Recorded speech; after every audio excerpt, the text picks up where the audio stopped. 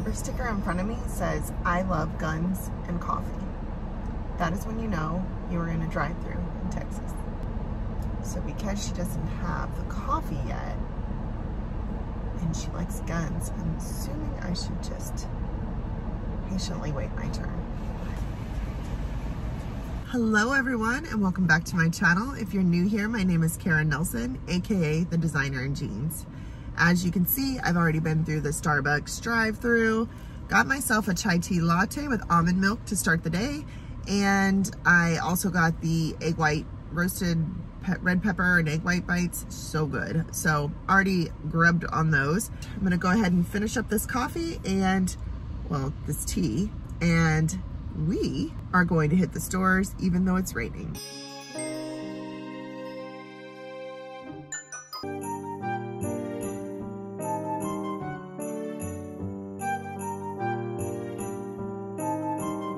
Okay, so we're at home. We're having a lot of success.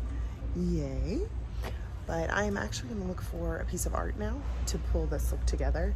And again, I'm going for kid friendly. So let's see what we can find. So my initial thought flopped. I was just going for kids like themed, but their kids section was really small for the artwork. So we're rebooting. Honorable mention, just because he's adorable and has the right colors. Who doesn't need that guy staring at you for a whole holiday? So that was successful. We got everything we need to make this not so scary kid display for Halloween. And I'm on here asking, does anyone else feel like they need a snack to leave the store? I wish I had picked something up. I literally just had the eggs, and I don't know if it's protein or what, but it's time to eat again. I am working out, but I cannot keep up with my eating. I do not understand. I don't know if it's just the more protein I eat, the hungrier I get, but this is crazy. How am I supposed to get anything done in between? I'm having mince. We're gonna make it through, guys. We're gonna head home, have a snack. That's the next step. Forgot I had one more stop. I needed to go to H-E-B for some more pumpkins. So, yay. I got a snack. I'm gonna make it home. So we have made it home. Here's our goodies. Here's our art that we had to change to.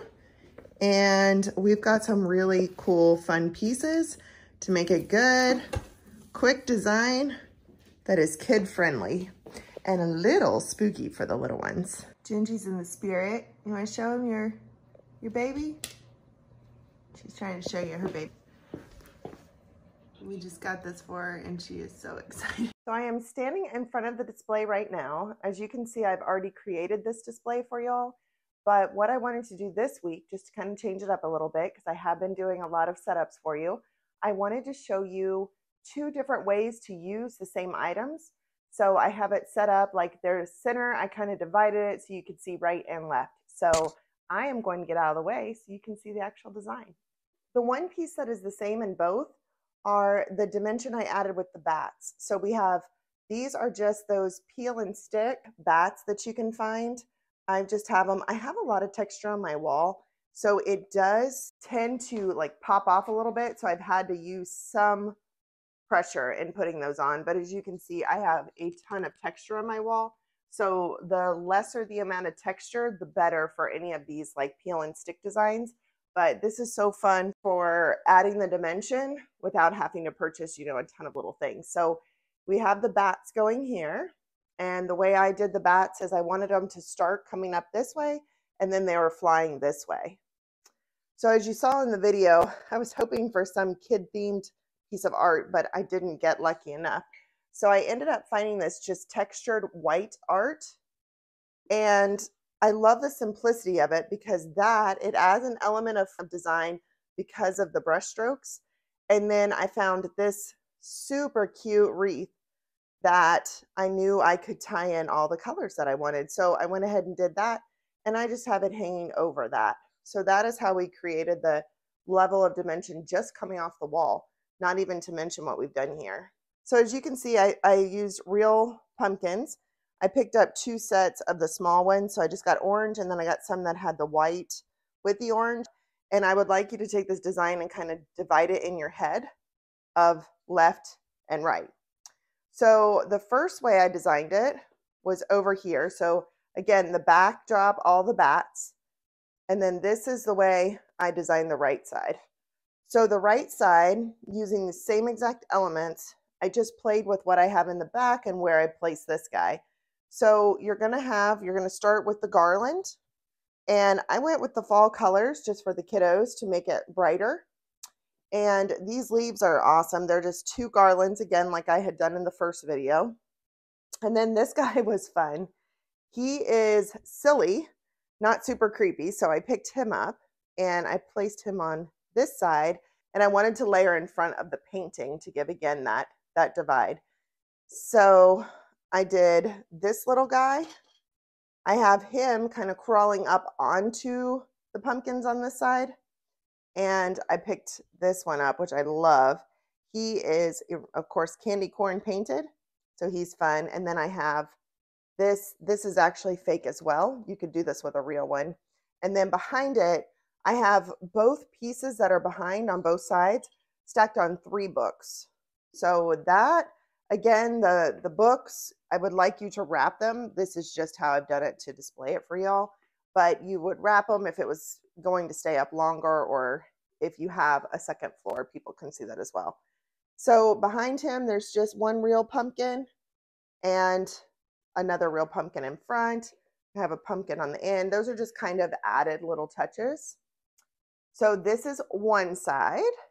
And then the other side, if you look at it from this way, I just moved the position of this guy. So on this side, I wanted him to give me a higher element. And I used the pumpkin that's sitting on the books. On the other side, I put him up front just at a tilt. And again, this is 3 books back here. And then again, I have that adorable candy corn pumpkin that I wanted.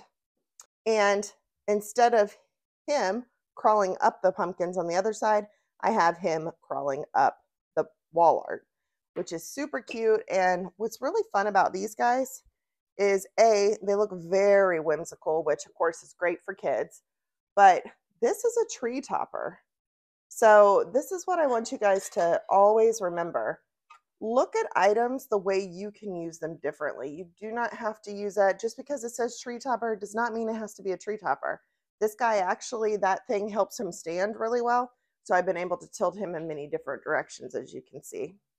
So we can duplicate, of course, and create this exact side on this side if you like it better, or this one on that side. Or if you can't decide, you could set it up just like this.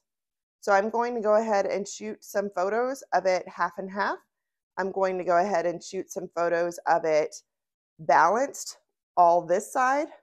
And I'm going to do some where it's this setup on both sides as well. Here's a close-up of that right side duplicated.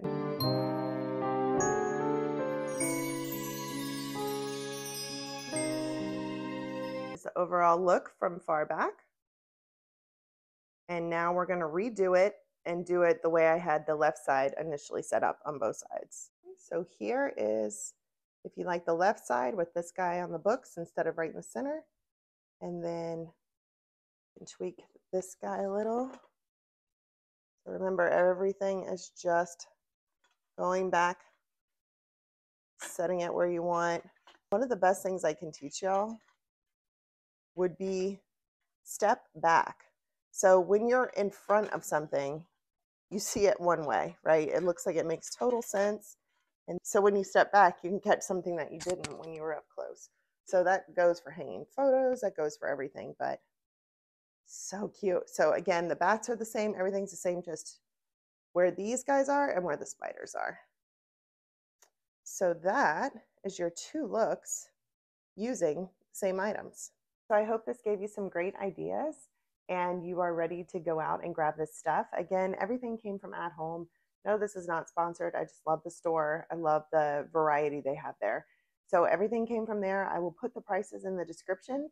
Happy decorating. I will see you again next week with a totally different vlog. We won't be doing any more Halloween tablescapes, but we will be doing some other fun stuff. Bye. Have a great weekend.